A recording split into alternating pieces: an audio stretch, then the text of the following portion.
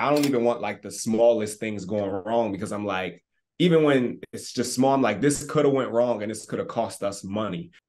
So for me, it was like, these mistakes can cost me. So rather than me making a mistake and it cost me, let me just, and I'll use this term and people need to like, let me invest in my business by hiring an operations manager instead of looking at it like it's a monthly expense. It's a monthly investment into my business.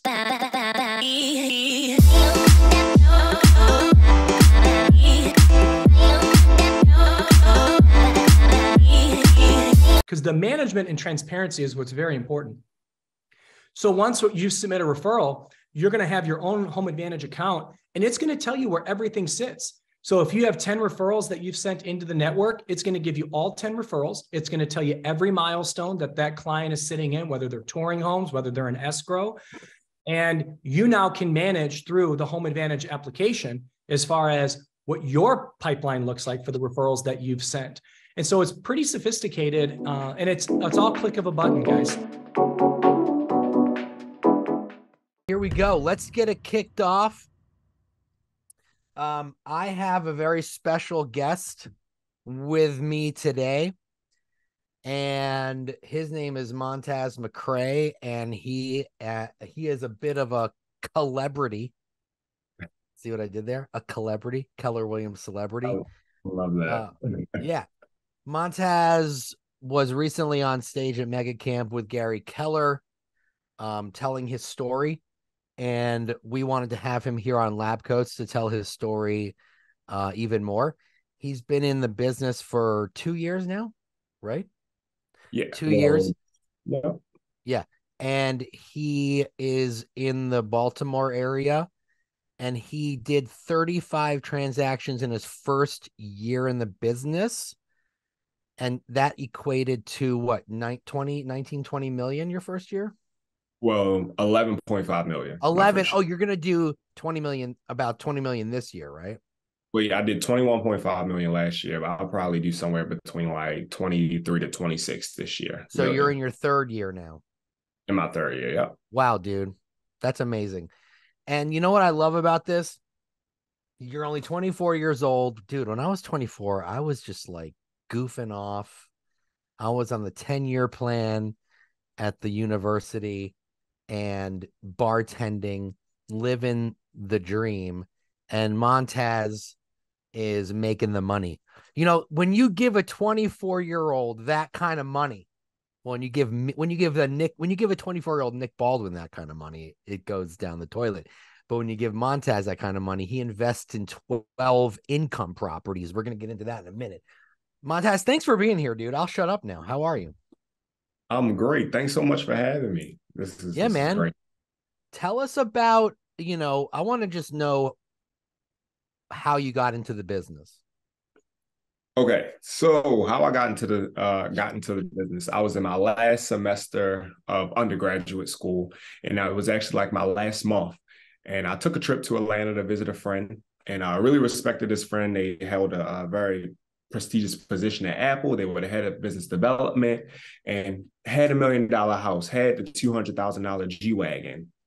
And I'm like, wow, I want those things. But then he told me that he was quitting Apple and getting into real estate full time. So I'm just like, well, why are you doing this? I was about to graduate at the top of my class, so I was going to go to NYU to very nice MBA school to like get that degree, because I graduated from a small like college. I did well. I got a 3.75 GPA, but I needed further credentials to perpetuate myself faster to make more money, because I was going to go into consulting and finance.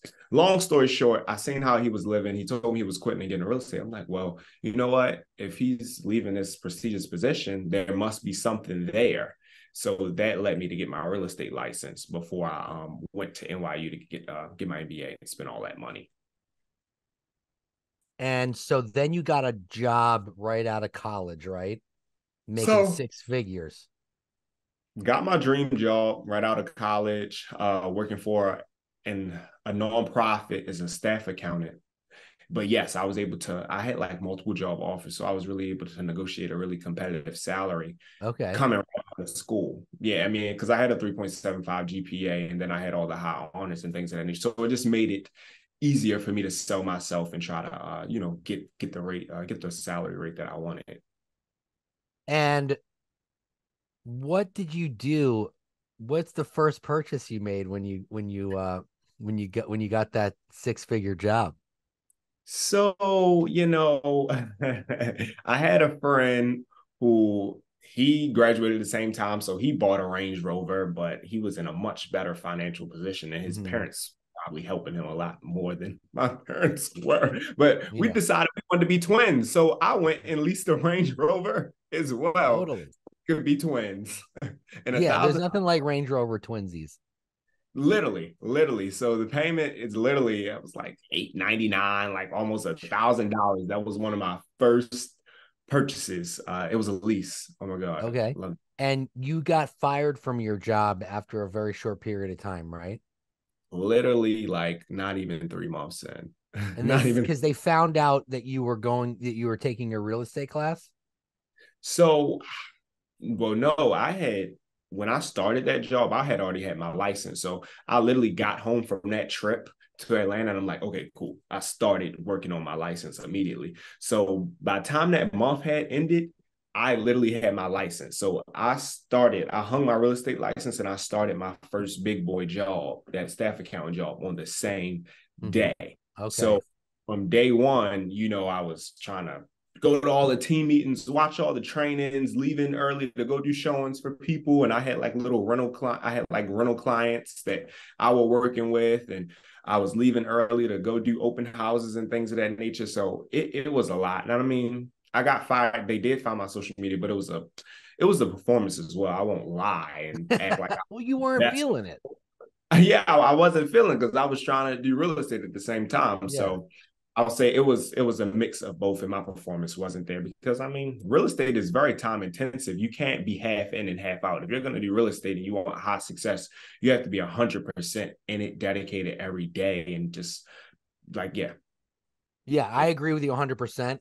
Nothing wrong with being dual career, but I think that, if you really want to, you know, take it to the next level, you got to give it your all. So, um, I'm curious, like your first year in the business, from what I remember, the first 6 months, you didn't do a single deal, right? And Right. then the next 6 months, it just kind of took off. What were you doing for the first 6 months to then create a successful back half of that first year? Yeah, so like on the stage too, I referenced and alluded to knowing what to say and how to say it. I feel like, you get a lot of opportunities as a new agent, and people, like, you might be out to dinner with maybe some family members, and they kind of just ask you some questions. They ask you how the market is, and you just start blabbing all about the market. But the real answer to the question is, the market's great. Are you looking to buy or sell? But you would think, as a new agent, let me just try to sound so smart. Oh, the market's great. Are you looking to buy or sell? Because it's different cues and things that you should say. Because now, if you have somebody say that they're looking to sell, you can craft the answer, but also in that answer intertwine pieces of your value proposition and how you're helping your clients sell for top dollar, like in different things that you have that's unique to other agents. So instead of just blabbing, just knowing what to say, also learning the product, hosting several open houses. I got to walk through different style homes, got to learn materials and homes and things of that nature.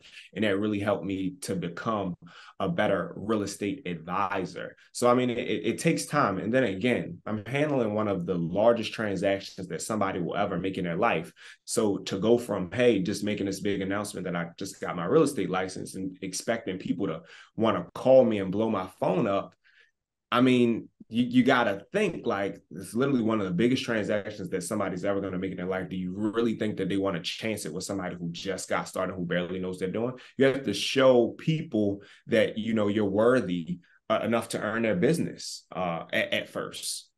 Yeah, no, I agree with that. And so, like, a lot of new agents, they get into the biz, are like, now I'm going to make all the money. They don't take the time to learn the business. They don't take the time to learn the inventory, to learn how a deal is done. I mean, Half of them don't even take the time to read a contract until they're actually filling one out for the first time, right? So that's super important. Okay, so it's interesting. So Gary Keller said to me a couple weeks ago, because we were talking about real estate and business, and he said, do you lead generate, or are you your lead generation? And that makes sense, right? Like, that's what, do you sit down and lead gen, or do you just kind of like, are you living your life as your lead generation? And that's kind of like what you were doing. You were going out, learning the market, learning how houses were built, learning how deals are done. And then when you start having conversations with people, you know what you're talking about, even though you haven't sold the house, right? Yeah, eventually. And again, in real estate, you get paid in arrears. So you get paid for stuff that I do today, I'll get paid 3 months later. Yeah. It's not instant gratification in real estate. It's just being consistent and steadily staying in the business and, steadily trying to add more and more value to your clientele. So tell me about your first deal. Okay, my first deal. So it's funny. I used to wait tables through college. And I met this man. He had on a "I'm a Future Millionaire" t-shirt, and so I walked up to him. I'm like, anybody who has a "I'm a Future Millionaire" You t-shirt said, on, "Hey, I'm a future millionaire too." right? I mean, little did I know. And I just said, anybody who has a "I'm a Future Millionaire" t-shirt on, they must run a business. What kind of business do you run? And he said, "Hey, I run a real estate business, flipping and investing in properties." Cool. So we just kept in contact, and we followed each other on Instagram. Fast forward 2 or 3 years later, I make the announcement on Instagram, that I'm a licensed Maryland realtor and XYZ. And he hadn't really trusted realtors up until that point in that whole shebang. But anyway, I saw that he bought his wife a Benz for Christmas. I commented on there, "That's a boss move." Then he said, "Oh, perfect. Yep. Come sell 2 houses for me." Oh, And that was my first piece of my first leads or first piece of business. So long story he short, flipped the houses and he wanted you to list them? yeah, he flipped them and he wanted me to list them. So what had happened was I listed one of the properties, but it had some permit issues. I didn't end up selling it till months later. But he ended up buying a Section 8 house for $60,000. And that was my first closing. So it was my first closing, but it wasn't as glorified and perfect because it was literally only $60,000. And I think I made maybe $1,000 after fees. I've already carried all of these expenses for 6 months: licensing fees, Century Lock, MLS Yeah, fees, it paid for all that. marketing. So I'm in the hole big time. So it was nice, but it was oh wow, like $1,000, like perfect. So then from there, how'd your second deal come about? Because I'm feeling like, you spent all this time building your business up the first 6 months, and then the last half of that year, you did 35 transactions. So it kind of snowballed. So how did it start to snowball? How did it start to snowball? It's just like the different seeds and pieces that I had planted in that first 6 months. They all just Give me an started to example of a seed other than that guy. Well, I would say social media marketing, just putting Okay. myself there, and then people seeing me be consistent. One of Yeah. my sister's friends called me to sell her house, sold her house, and this was when the market was smoking hot. If you put a listing up, it would Right. just go. But social media it's been really big and instrumental for me. I like to keep it organic. I do all my own posting. I don't have anybody. I don't pay a company to post for me, but I just try to post things that'll resonate with people and that are relatable, and just be my true and genuine self, but also just show myself in the best light. So when people know that if they're looking to buy or sell in Central Maryland, DC, or Northern Virginia, that they should know that Montez McCray is somebody that I should contact because he's constantly doing the business day in and day out. Yeah, no, I love it. I love it. So when it started to snowball, 35 transactions in 6 months is like three or four deals a month, give or take, right? Yeah. So you were averaging about a closing a week. Did Yep. you feel overwhelmed? I know you have an admin now, right? Yeah, I have an operations manager. I have a virtual assistant, a transaction coordinator, and I have about 2 to 3 showing partners that I pay per Oh, door. wow. Look at you. Okay. I didn't realize it was that built out. So when did you realize, because this is a problem with a lot of agents, they can get burnt out really. They'll see success quickly and then it'll crash and burn because they won't put the leverage in place. So when did you feel like, okay, this is the time now where I need to make my first hire, and how did it look? Yeah, so quality. I was starting to get burnt out. Things were starting to slip through the cracks. And Yeah. I'm a type A kind of guy. I want like everything to be like, if everything could be perfect, I want it to be perfect. But I'm like type A. I don't even want like the smallest things going wrong because I'm like, even when it's just small, I'm like, this could have went wrong and this could have cost us money. So for me, it was like, these mistakes can cost me. So rather than me making a mistake and it cost me, let me just, and I'll use this term and people need to like, let me invest in my business by hiring an operations manager instead of looking at it like it's a monthly expense. It's a monthly investment into my business if you do it the right way by hiring the right people in your business. But I started with a virtual cyberbacker. And so Okay. last year, when I did 21.5 million in sales volume, it was myself, a cyberbacker, and a transaction coordinator. And I had some showing partners to help me out in addition to me showing all the time. But like Mm-hmm. I did that with a virtual assistant. But now my life has gotten a lot better by having an operations manager, full time in person, working for me like 50 to 60 hours a week, plus the cyberbacker, plus a transaction coordinator. I love that. Hey, there's a good question in the chat. There's a lot of younger agents on this call. And so, Naisha. Oh, I met her at a gathering in Austin. What's up? I remember you. She wants to know how you can elaborate, if you can elaborate on how you overcame the age barrier, because you're 24, so you got into the business when you were like 21, right? Yeah, like 21. So for me, the age barrier, that was a big limiting belief that I had, because I didn't see a lot of young people doing it. And then, African American doing it at a high level. So what I did, I just said, hey, like, I just have to be like 5 times better, right? I need to know my scripts. I need to just bring more value to my clientele. So really just honing in, doing interviews with all the best agents in my office. Then I would call agents from other offices. Like I just did a interview with Bill DeVore. I just talked to Catherine Rain.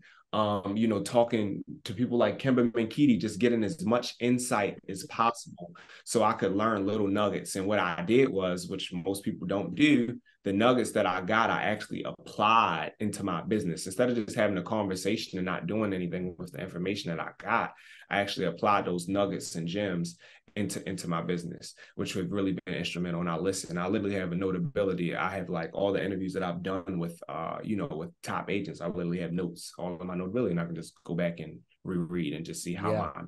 my business. So there's a lot of questions in the chat, and I'm going to get to them in a minute. But I'm super curious about what because you're a very type A person. So your day is probably very structured. What does Mm-hmm. a typical day in your life look like?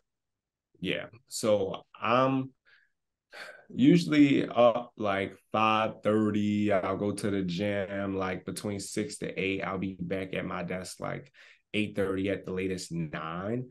And then from 9 to 10, I'm team meetings with my team, VA and operations manager, like setting them up. And then like from 10 to 12:30, I'm lead genning as far as, hey, am I posting on social media or am I calling, doing like lead follow-up and things of that nature? Like in my database, who can I call in my database to follow up with? And then after that, I'll start taking appointments, right? But I really try to have my mornings set up so I can worry about my 30 to 60 to 90 days later. Because I've always carried about 10 to 15 deals under contract, and that's fine. That's all fine and dandy. But like, how am I going to eat the next 30 to 60, 90 days? So you have to be 10, like, even though you have deals under contract, you have to tee up your next 30 to 60, 90. For sure. I mean, the day that you stop lead generating is the day that you take food out of your mouth 3 months from now. You know what I mean? You got to have that mindset.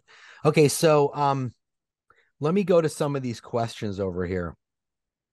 I want to there's a lot of really great ones. But let's talk about your lead generation, because I have this question too. Do you carve time out of your day to lead gen? And if so, what does it look like? Or are you calling your database? What type of regular lead generation are you doing to get in front of people? Yeah. So, like you said, like Gary said, like, lead generation should really be like, you just lead gen around everything that you like to do. I made lead gen like a lifestyle. Like, I Okay.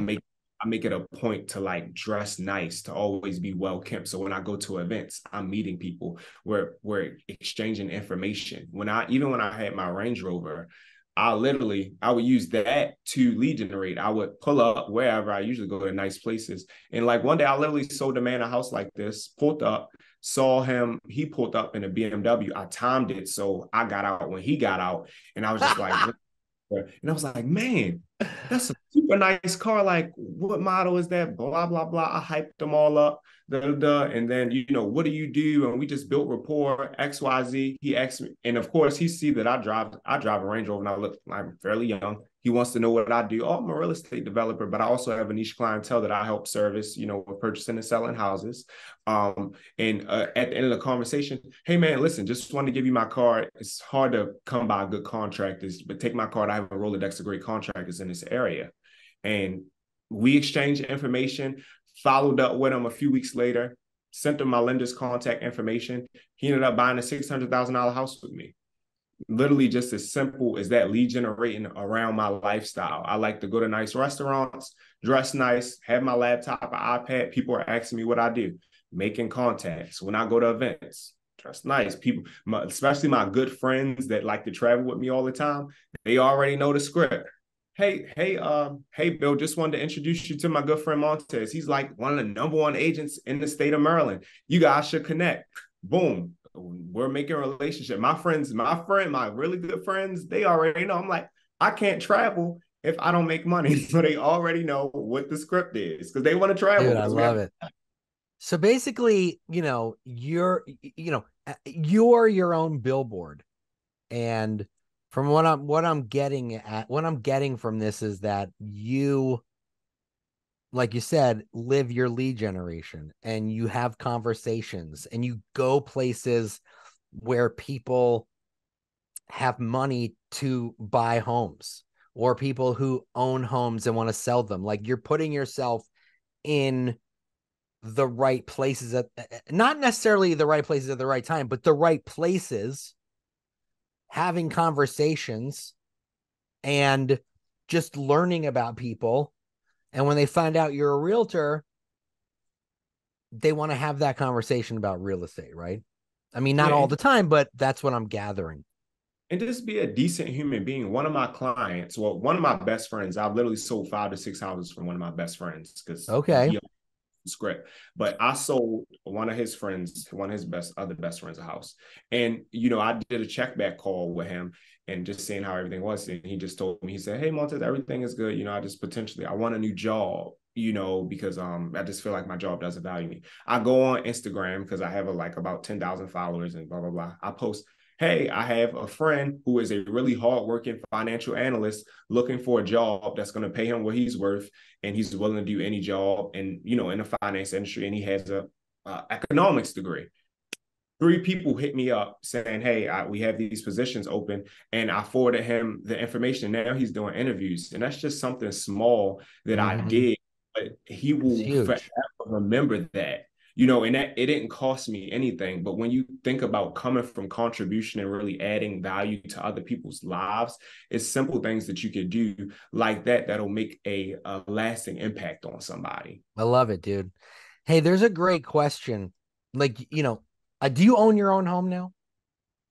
Yeah, so I own 12 houses. You own But 12 houses. You live in one of them? yeah, I live in one of 12. Okay. So, it was several years into the business for me when I bought my actual own home, right? So like, I was working with buyers, but I didn't really know what they were going through. So someone in the chat is wanting to know that what do you learn? Well, I have an added question to this. They want to know what you learned about closing buyers on the fence, considering that you're young and you are new to the business. And what were you doing before? Like, you didn't know what they were going through because you were younger. You had never gone through a transaction on your own. So how'd you handle that? Yeah, so I think there's just a whole care aspect to it too, right? So it's just like be empathetic, care, really ask questions. Yes, you don't own a home yet, but at the end of the day, just want what's best for the client. Just holistically, like I sold 35 houses my first year, but so after like that first year, monetarily, I wasn't really like pressed. Of course, I need to make money, but I wasn't like, I don't need to throw somebody into a house to try to pay my bills or anything. My business doubled to do 78 units last year and for 21.5 million, just because I could really advise with a clear heart and a clear mind. If somebody walked to a house and I felt like it wasn't a good fit, I would say, hey, I don't think that this is the house for you for reasons A, B, and C. However, if you still want to purchase it, but this is my honest opinion. And you can't put a dollar amount on that. And that's when people really started to view me as a real advisor, and my business doubled because of that, because they trusted me and they referred me to family, they referred me to friends and things of that nature. And it was just a next level trust. So I would just say, just care, be empathetic, and really want what's best for that person. I know it's hard sometimes, when your bills are due next time, but like really build up a nest egg in this business so you can really be the true advisor that your clients need. Yeah, I think that's awesome. Like I always took that angle as well. Like, not angle is a bad word for it, but like, here's the thing. Like, if someone ends up getting into a house that they end up not liking, or they're not 100% sure, every time I think of you, that's going to be part of it. Right. So like, if you honestly feel that a house isn't right for somebody, you need to say it. And I know it can be tough because times can be tough, but commission breath reeks, right? Like, it's going to happen so much faster for you if you just are honest with your clients and you have empathy and compassion and you put them first. They're going to find something so much faster, as opposed to like, I don't know. Right. So I think that it's a really good, great piece of advice. So I just want to talk real quick about your 12 investment properties. Like, how did that happen? That's a lot of properties in a short period of time. Yeah, so it all happened so fast. One of my mentors, Adam Foote, he's actually at my office in Keller Williams Realty Center. He helped me a lot. He helped me out a lot when I first got started in this business. And I was going through so many different, mental battles, battling imposter syndrome and things of that nature. So shout out to Adam Foote at Keller Williams Realty Center. But how did it happen? He always told me, he was like, Montez, make sure you buy properties.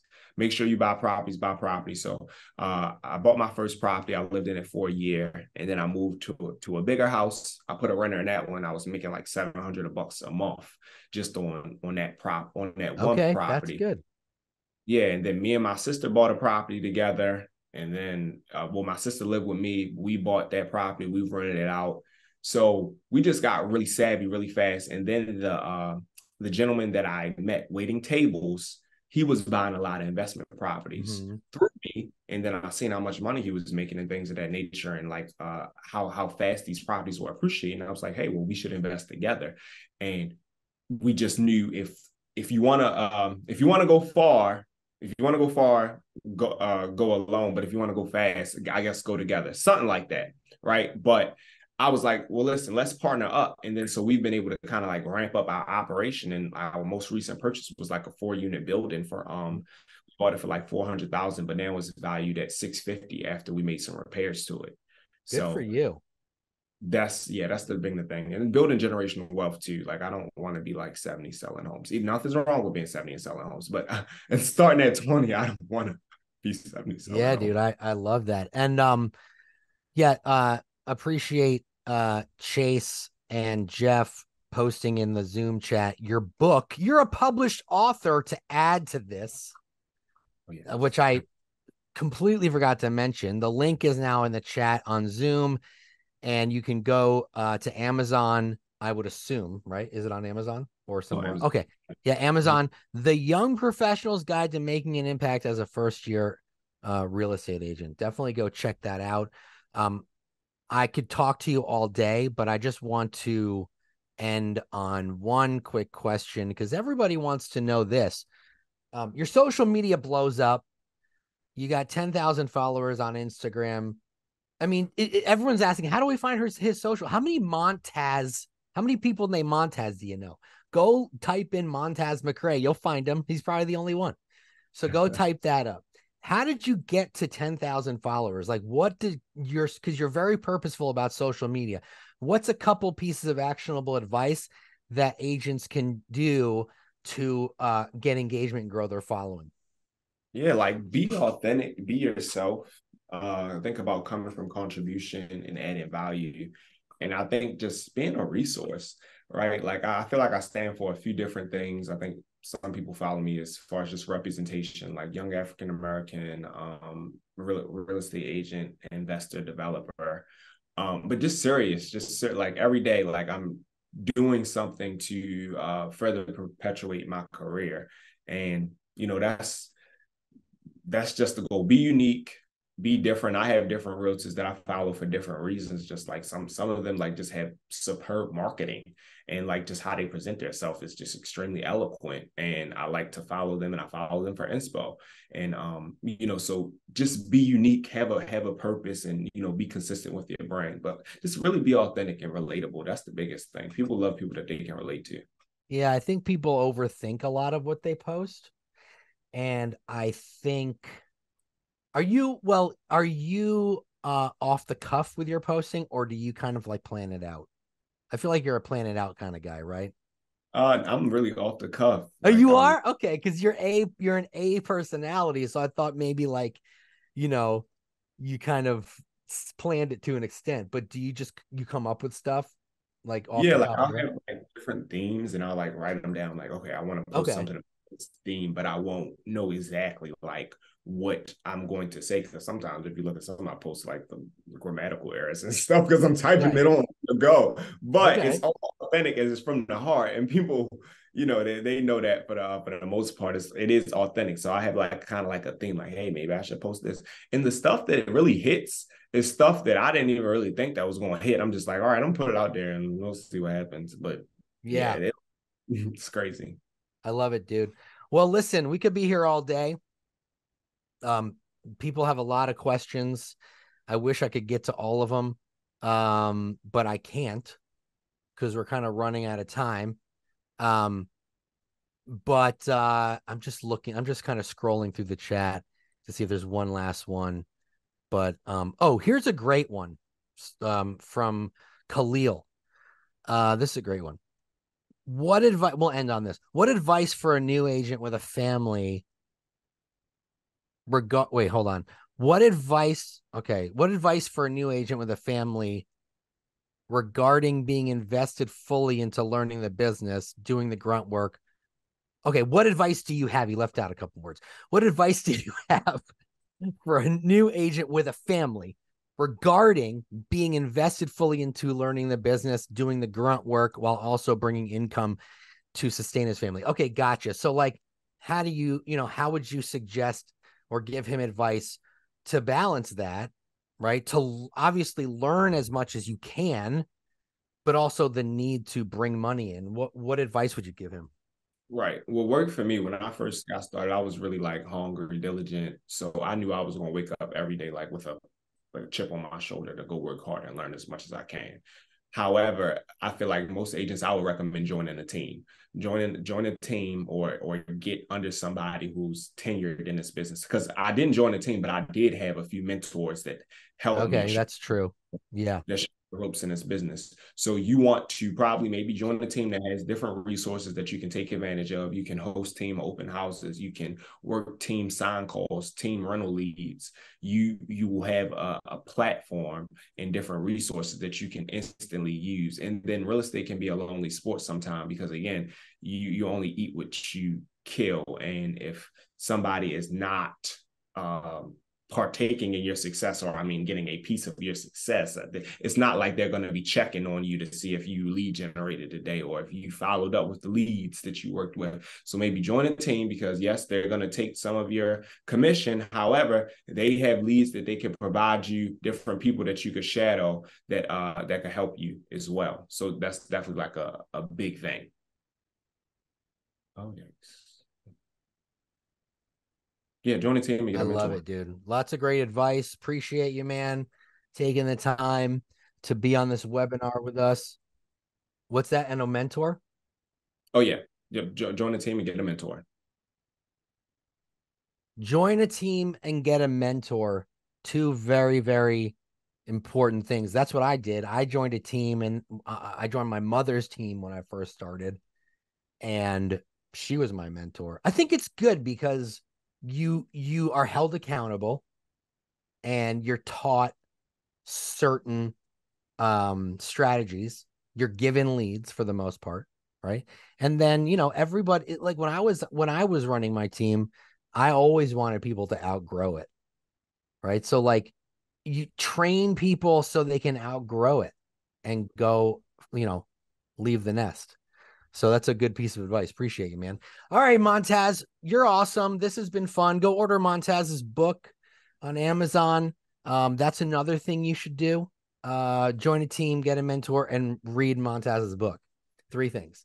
Appreciate you. If anyone has a question for you, do you want to give them your email address?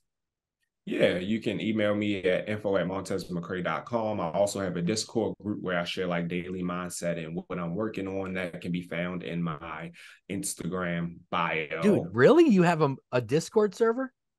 I have a Discord How many server. people in there? Yeah, we have probably about a community of 50 people Oh, right that's now. awesome, dude. And you're sharing like nuggets every day?